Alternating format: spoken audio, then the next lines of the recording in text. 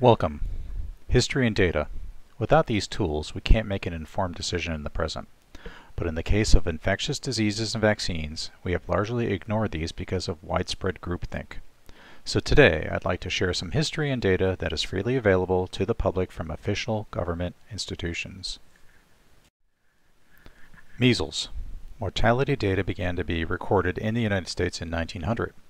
The first measles vaccine became available in 1963. Unfortunately, it had severe problems and was later switched to a different type of vaccine that became available in 1967. However, the death rate for measles had already declined by more than 98% before 1963. Looking at the measles mortality trend line, it's clear there isn't much of an impact on death rate. Mortality data began to be recorded in England in 1838, so compared to the United States, they have a longer history of data to look at. The measles vaccine became available in 1968, and by that year, the death rate from measles had declined by over 99.9%. Looking at the measles mortality trend line, it's clear there isn't any impact on the death rate.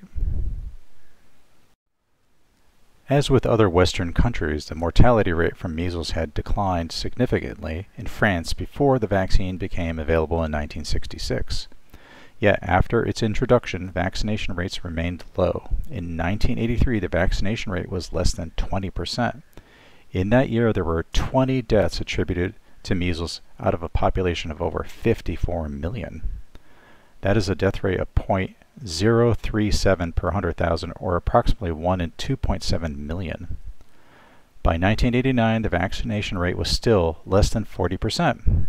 In that year, there were 3 deaths attributed to measles, which is a rate of 0.005 per 100,000, or 1 in 19.37 million. Whooping cough. In the United States, the death rate had fallen by over 90% before the introduction of the vaccine in the mid-1940s. In England, the death rate from whooping cough had fallen by over 99% before a vaccine was in widespread use. In England in the late 1970s, there was a scare that caused whooping cough vaccination rates to drop.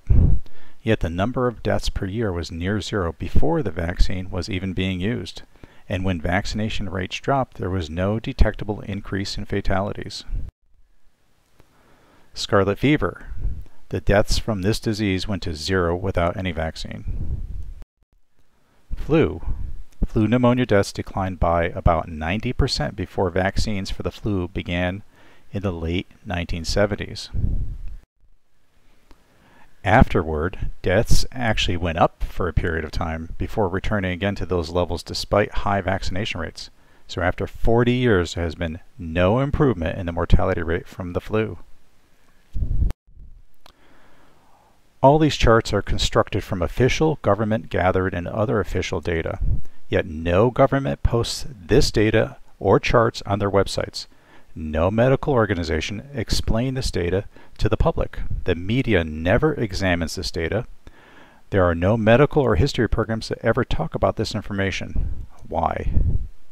What lessons could we have learned if organizations had examined this data and determined the reasons for the massive declines in death before vaccination programs? Would we even need any vaccination programs? Have we as a global society made an enormous blunder in how we treat diseases and health? Should these organizations be trusted in the present if they don't know about their own data or refuse to explain it to the public? All these charts and references that were used to construct them can be found at dissolvingillusions.com. If you liked this video, please share. Thank you for your time. Have a stellar day.